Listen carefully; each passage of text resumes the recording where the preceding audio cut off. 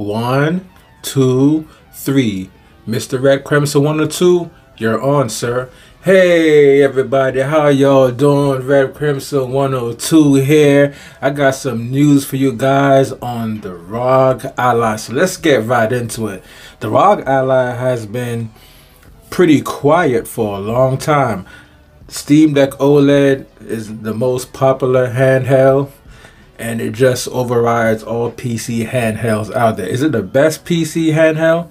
Hell no. But we're not going to talk about that right now. We're not going to get into that. But the Rog Ally, if you guys are familiar with it, came out like a year ago, and you know, people were dubbing it the Steam Deck killer, as it is, but I don't really think about it that way.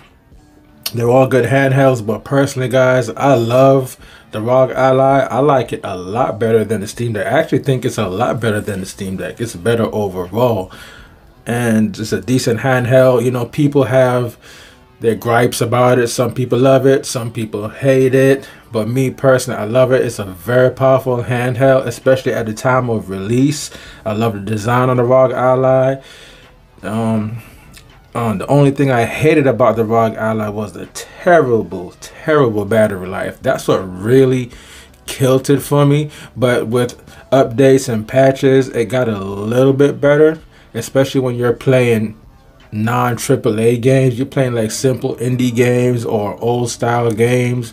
You know, the battery life is okay on there, but for the most part, bottom line is the battery life is terrible, and that's what killed it for me and a lot of people. Now, ASUS has revealed that they're coming out with not a ROG Ally 2, but more so a revision of the current ROG Ally that's on the market right now, dubbed the Rog Ally X. Yes, you heard that right. The Rog Ally X. It's not a continuation. It's not a part 2. It's basically just a revision with battery life.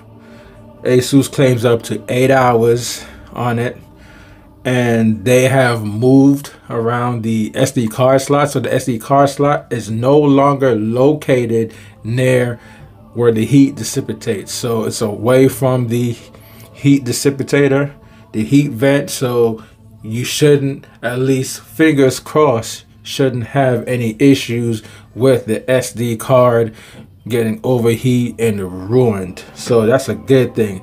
And I think the only thing I was excuse me guys, and honestly, like I said, the only thing I hated about the Rog Ally was the terrible battery life. If it came out with a better and bigger battery from the jump, right out the gate, I think it would have been a flawless PC handheld. But hey, we're here now. That's just what it is. I'm actually a little bit disappointed on why they just didn't release a ROG Ally 2. That would have been much more better. That would have made much more sense, because as time goes on, even the ROG Ally is starting to struggle with some games. So I came across this article on The Verge, and this is what the guy is saying about it, because he actually had some hands-on time with it. He had his hands on there. There's certain things, you know, he couldn't really reveal, certain things he couldn't really say about it, certain things he still didn't know, because ASUS basically have the system on the wrap. So he had his hands on a prototype. So he's saying here in this article, the A, B, X, Y face buttons feel like they've nudged slightly forward closer to the analog stick, so that the B button now slightly intersects the grip. He also says the face buttons are a little less rattly, though they still do pleasingly rattle. So that's kind of odd. So they fixed the rattle, but it still rattle. That's kind of weird. The joysticks now have a nicely tacky rubber coating in the middle, like the Steam Deck OLED. Their throw felt slightly tighter too. And onto the D-pad. The D-pad now has 8-way indicators and feels very slightly floatier. Well, never really had a problem with the D-pad as much, but a better D-pad is always welcome. A good D-pad is hard to come across these days. Wouldn't you guys agree? Now onto the triggers. The triggers may be have a touch more throw and still have a nice smooth pull, so that's good to know. There's still just 2 back buttons. It still uses Phillips head screws. I don't know why that was even in the article.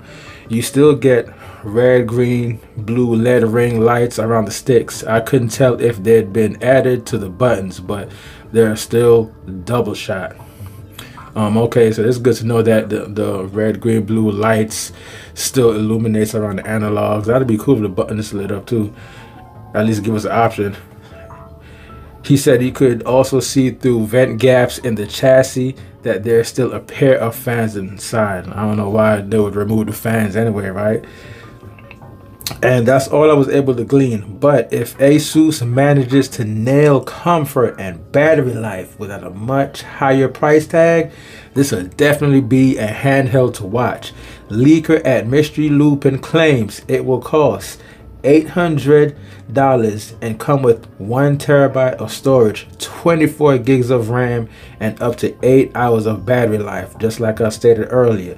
But if I recall, ASUS claimed the original Ally had up to 8 hours of battery life too. I guess we'll find out in June. Okay, so basically the Rog Ally X releases in June, and it's more expensive. I forgot how much I paid for mine. I don't know if I paid $700 or $800. So if he says it's $800, I'm guessing that maybe it was $700. And the Rog Ally, the current one that's on the market now, comes with 512 gigabytes. So we're getting a 1 terabyte model and 24 gigs of RAM. Wow, that is crazy. So they beefed up the RAM.